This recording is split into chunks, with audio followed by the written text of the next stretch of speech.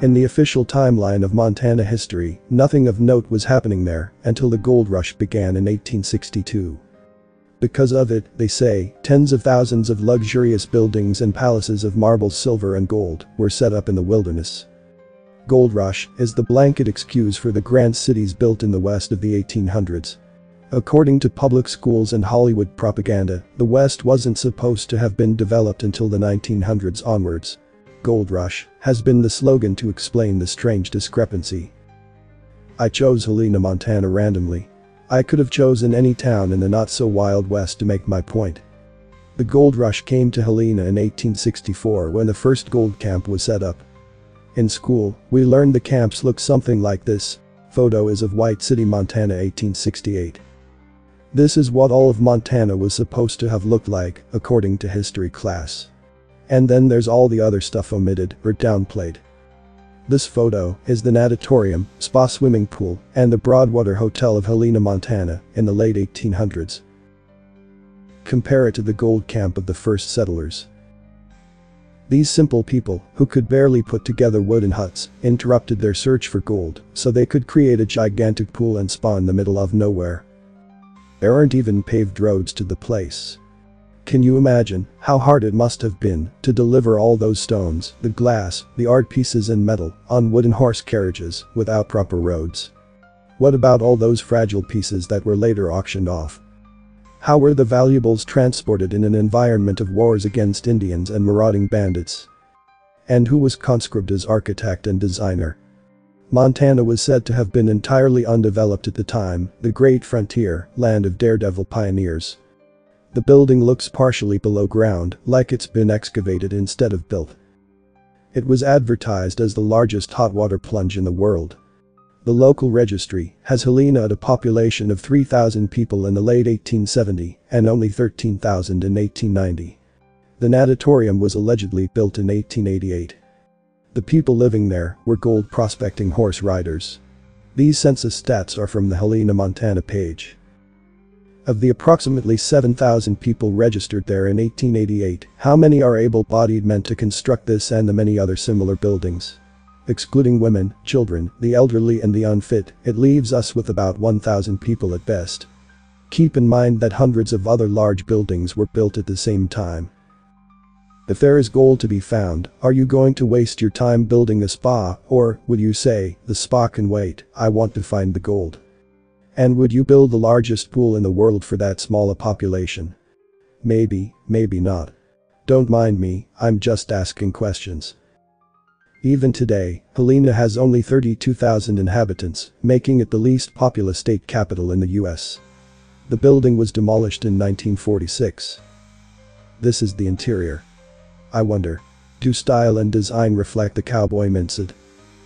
Hotel and natatorium were said to have been built by Colonel Charles Broadwater, a railroad, real estate, and banking magnate who died shortly after these buildings were completed. Those walking the Moorish architectural style facility found lush gardens of flowers and trees, horses for rent, white swans floating on a man-made lake, brightly colored boats, tennis courts, elegant dining, rooms with gold doorknobs, health baths, hand-turned spindles made of imported German woods, Austrian crystal chandeliers, hand-painted stained glass windows, silverware, marble tables, and more. Not too surprisingly, the facility failed to attract enough visitors to cover its costs. After its alleged builder died, it changed ownership many times, but failed to draw a crowd. That's simply because there was no crowd in Montana at the time, and there still isn't today. I found no construction photos or construction plans of the Broadwater place. I did find other, similar stories in other states. Just one example. A similar looking natatorium in Boise, Idaho, allegedly built at around the same time. It was also built using Moorish architecture. It went into business in 1892 and out of business in 1934.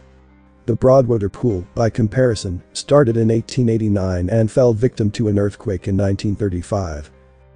Apparently it was normal to build gigantic swimming facilities in the middle of nowhere. In 1890, Boise, Idaho had a population of only 2,000 people. Wanna bet if I look more closely I'll find there was also a gold rush in Idaho. But I don't have to look it up, I've already know the silly official narrative. Here's the Cathedral of Helena, allegedly started in 1908 and completed in 1914. Does this look like a place of worship small-town Protestant Christians would make? Is it possible that the cathedral stood earlier than the alleged date of 1908 to 1914? This is the Montana State Capitol building in Helena, purportedly completed in 1902 by men with horses and carriages. Today, when a building of this size is crafted out of nothing, there are several cranes, dump trucks, forklifts, machine excavators, bulldozers, jackhammers, wheelbarrows, backhoes and cement mixing machines on site. And even then, modern construction doesn't achieve buildings such as the ones these horse riders achieved without any machinery. At the time of this video, I could find no information on where the rocks were quarried from, how the stone blocks were cut, what building techniques were used, or how the materials were transported. All I found was pictures of lone palaces in the middle of nowhere. Where is the infrastructure? Where is the town? Why was the capital erected far apart from the main town? You could argue that these were visionaries. Built it and they will come. Okay. Then where are the construction photos, for goodness sake? What tools were used? I once visited a federal building in Switzerland. There, I found a catalog in the main lobby, listing where each piece of art, each painting, each design was made and shipped from. It even listed the carrier and the date the item was shipped. Such meticulous bookkeeping. Want to bet that the city of Helena would rather not go into that kind of detail. Frauds don't like keeping records. This is the luxurious interior. And this is how the cowboys actually built houses. It's the Wild West we know from school. The photo claims to be Helena Main Street in 1870. It's like a parallel society. The contrast couldn't be greater. Either we are dealing with two completely different, competing mentalities and agendas, or these people did not build those buildings and they were already there before the first settlers arrived. When we encounter grand architecture in the East, historians tell us that these buildings were not real, that they were temporary stage settings for the world fairs. But when the same style of buildings are discovered in the West, we learn they were built because of the gold rush. For instance, this is Buffalo, New York in the 1800s. We're told they were only built for the World Fair, then deliberately destroyed afterwards. In some cities, they weren't deliberately destroyed but accidentally caught fire. Similar styles found in the West, however, are entirely real, built because of the gold rush. Here's what I think. They are the remains of an older, defeated and destroyed America that nobody is supposed to know about. The America we see on maps before the late 1700s. The America that was wiped out, leaving large barren lands in the West.